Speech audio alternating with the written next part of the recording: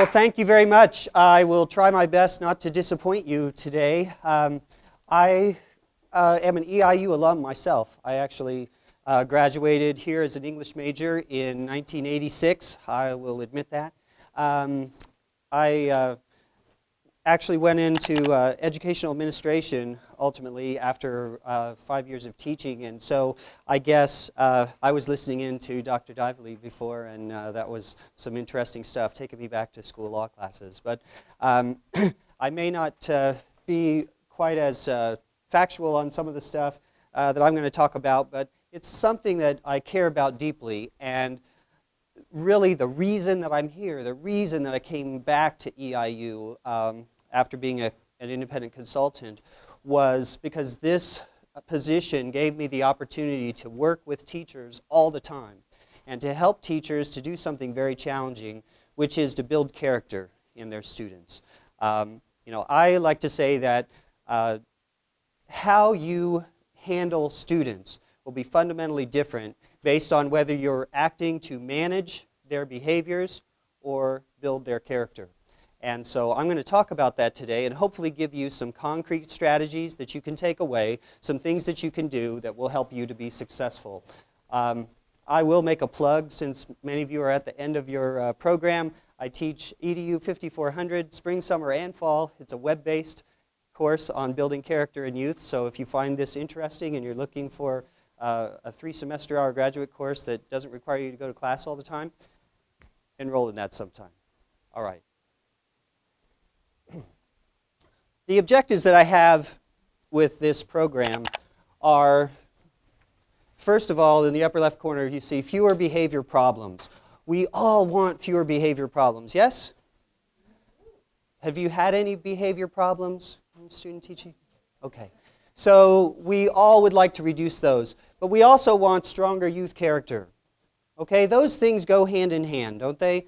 We know that students who seem to exhibit more character tend to exhibit fewer behavior problems. Well, I say there's a pyramid in how we can accomplish that. It starts by building self-respect, and it moves to self-discipline, and winds at the top with responsibility. It's very important that we try to attend to these 3 areas if we want to be successful with our students. Before we can talk about how to build character, we need to understand what it is. So I'd like to ask you, what do you think of when I say character?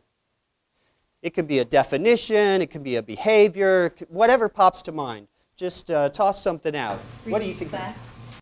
Okay, respect, talk about that. Well, I think it's important for people of good character to respect one another and respect differences. Okay, good. So respecting each other and respecting differences, and as I'll talk about, respecting themselves is an important part of that. Okay, good. What else? Yes? I always kind of think of almost funny is view someone. Because usually you kind of look at someone and you can be like, well, you know, they have good character, and it just means like a whole bunch of qualities that they have or a whole bunch of qualities that they don't have. So we use character as kind of an umbrella term to refer to the quality of a person that we're talking about. Okay, good. What else? Yes? One's personality and habits. Okay, talk about that. Personality and habits. How so? Personality and what traits do they have, strengths, weaknesses, likes, dislikes, and habits. What kind of a person are they? How do they act with others, with their peers, with children, their families? Good. So we could go on and we could name many other things, but I think we've heard enough already to know character is huge, isn't it? Character is massive. If you think about what it is you're trying to teach, it's what a person is. Okay. That's going to be a little tricky, isn't it? Because there are so many different things we have to account for as we're trying to build these kinds of characteristics, traits you mentioned, in our students. So that makes it extremely difficult when we say, well, I want to teach character. So sometimes I've found it useful when I have trouble getting my hands around something, I'll look at the opposite of it. And I'll say, okay, well, if I'm not sure exactly what character is or how to do that, let's look at the opposite, behavior-related challenges. And I think of it as the opposite because students who lack character tend to exhibit more behavior-related challenges, right? So give me some examples of those. And I'm sure you've all experienced some recently. Can you give me an example of perhaps an ongoing challenge, a student who never seems to respond, or a really difficult one that you're not sure how to handle? Anybody want to volunteer? Yes. Do somebody tell you about them, or? Yeah, just give me an example of one. Okay, well, no matter what I do, he just refuses to do any of the work in the class.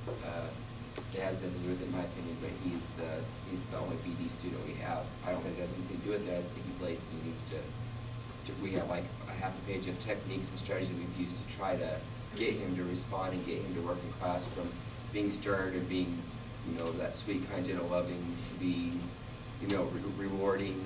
I mean, we even, you know, stoop to the level of giving token rewards just to get him to work, and nothing works, no matter how hard we try to do it. And unfortunately, it's coming to the point to where he has to make a decision on whether or not he wants to do the work. Okay. We can only go so far as teachers to make them do their work, and if he's not going to do it, then sorry. Right. There's only so much we can do. So that's a big problem. You have a toolkit, you might say, of different strategies to try, and you go through every tool, and you still have the same behavior. So yeah, that's a good example. What else?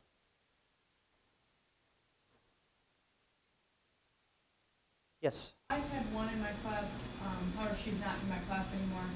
She had the pregnancy emotional issues going on. Okay. So that was behavior related because you never knew what her emotion level would be from one day to the next. Good. Okay, good example. Someone give me another one. Yes? If you have a student who's going through family challenges at home, divorce, people in their family going to court, things like that, that can affect even having issues about whether or not they're going to have, you know, lunch today or the right kind of clothes or whatever. Everything of those things can relate. So a heart-wrenching kind of a challenge to be facing. Yes? I have a student who has kind of developed a character on herself, or an image of being like the bad girl or the bad person. So she kind of refuses to do absolutely anything, any kind of work, any notes, any kind of group work, absolutely anything. I think it's a result of like portraying an image that she. Okay. Great examples. And, you know, I have to say, if I could solve all of those like that, I wouldn't be standing here. I'd be touring all around the world, you know, making millions of dollars. But I'm going to help you to come up with some strategies for approaching these in a little bit different way than perhaps you have so far. When I look at the things that you mentioned, and if you think about the multitude of behavior-related challenges that you face, I think you'll agree that most often the challenges are symptoms of something else that's going on, aren't they? Students who refuse to participate, it's probably something has influenced them to do that, right? And it's usually not something in your classroom. It's usually not something that you have direct control over. That's the hard part, because we're dealing with a problem that we have limited influence on.